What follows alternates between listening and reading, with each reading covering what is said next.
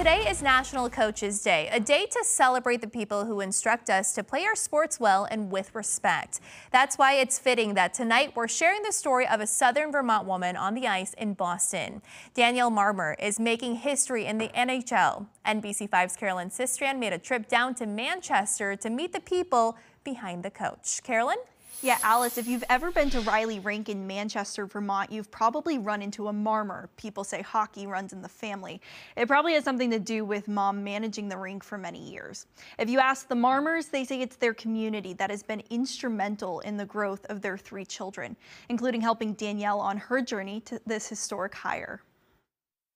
It was Don Sweeney, and he's like, hey, I just want to let you know we're good to go. It's an early morning phone call Dorset, Vermont native Danielle Marmer will never forget. We have a spot for you with the Bruins. That call making Marmer the first woman on-ice coach in the NHL, joining the Boston Bruins in July as the first ever player development and scouting assistant, a position they created just for her. I didn't even have the foresight or the thought that, the NHL was even possible. I think college hockey was even a big deal for me. The 28-year-old playing Division I hockey for Quinnipiac University, captained by her senior year. But when it was over, Marmer couldn't leave the sport. So she did what most college graduates do. She calls her parents. Before making a commitment to law school, she said, I'm going to really miss the hockey. And that's when we started probing a little bit and saying, there's a lot of opportunity out there in hockey. With the support of Mom Susan and Dad Gary, she took her first opportunity at Connecticut College and eventually made it back to her alma mater.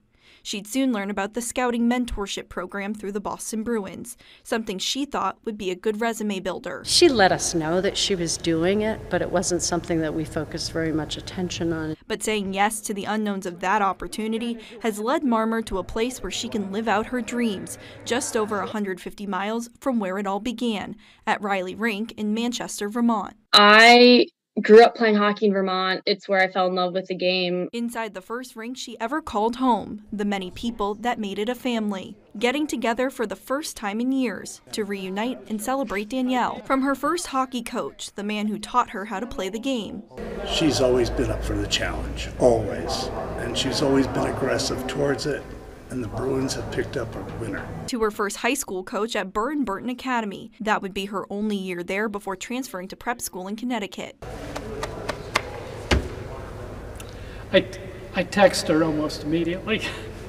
Yeah, didn't surprise me. But yeah, it was quite a moment. And her proud teammates. I think that, this is so exciting, and she's making such a statement about how, hopefully in a couple of years, a woman getting this position won't be such a big deal. They know that little girl who was playing on the boys' team is the woman these men need. She might be able to help maybe a player that might be on the bubble, might not be able to make the team, or the final cuts, and be able to push them through with adversity, because there's no question that she's faced adversity in her life, especially with playing with us. Dad Gary, one of the few that can say their daughter is a coach in the NHL. For her, it's special. For me and Susan, it's special.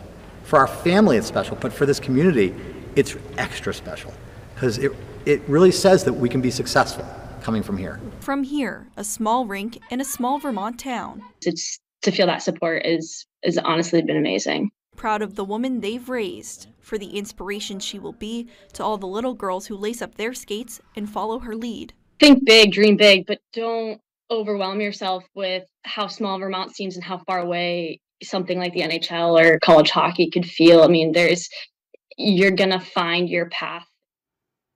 Well, you can watch Marmer's work and the rest of the Boston Bruins on the ice for one more preseason game Saturday against the New Jersey Devils. They start regular season play Wednesday in Washington, D.C. They take on the Capitals. And the TD Garden will be packed for the home opener against the Arizona Coyotes on October 15th. In the studio, Carolyn Sistrand, NBC5 News.